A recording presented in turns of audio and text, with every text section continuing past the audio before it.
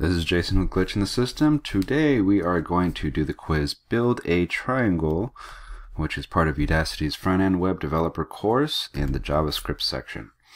Alright, so this is a tricky one.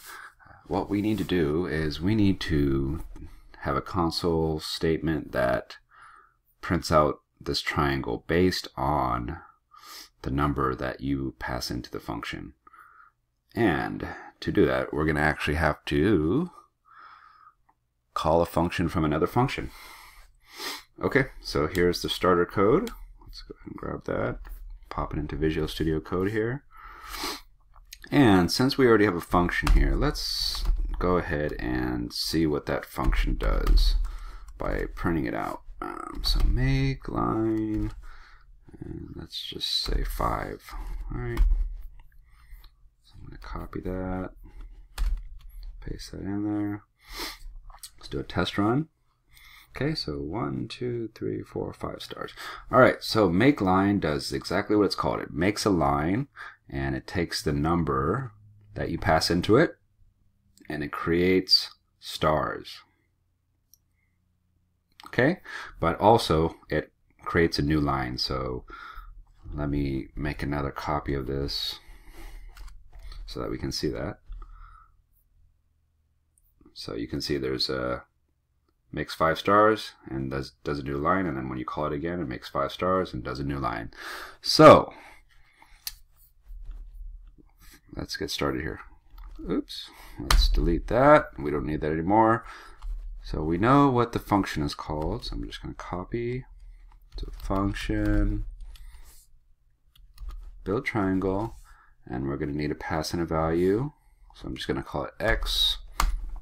Okay, and what I'm going to do is create a triangle var and set it to nothing right now, or set it to an empty string, and then 4, and then we need a counter, so t equals, we'll start at 1, t is less than or equal to x, and then t plus plus.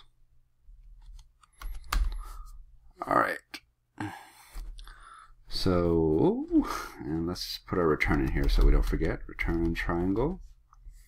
Okay, so what are we doing right now? So let me uncomment this out. So when we call console.log, we're going to call this build triangle, and then whatever build triangle does, it's going to return triangle, which is going to be a string. Okay, so right now we have 10 in here, so we're passing in 10 into the build triangle.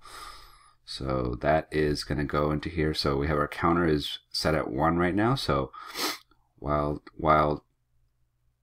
1 is less than or equal to the value we put in here, so that's 10, we're going to do something. And then after that something is done, then we're going to add a number to it. So it's going to do 1, 2, 3, all the way up to 10. So that'll give us our 10 rows. So this triangle, for example, would have 10 rows. So 1, 2, 3, 4, 5, 6, 7, 8, 9, 10. So this triangle would have this many rows, just like that. All right. So what do we need to do inside of here? So what we need to do is actually call our makeLine function and add that value to our triangle string. Okay. All right. So let's think about that.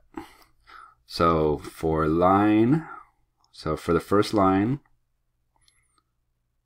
where t equals 1, we're going to create a line that has a single star, and then it's going to make a new line. So for the first line, it's going to create this single star and then jump to the next line.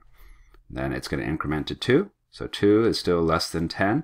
So it's going to create, we're going to put 2 into here. It's going to create 2 stars and jump to the next line, and so on and so on.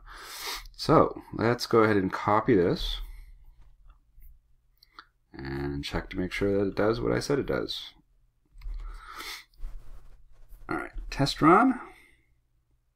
Okay, see, 1, 2, 3, 4, 5, 6, 7, 8, 9, and 10. So we have a triangle.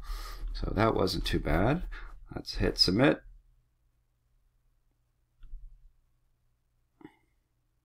And that is a passing test.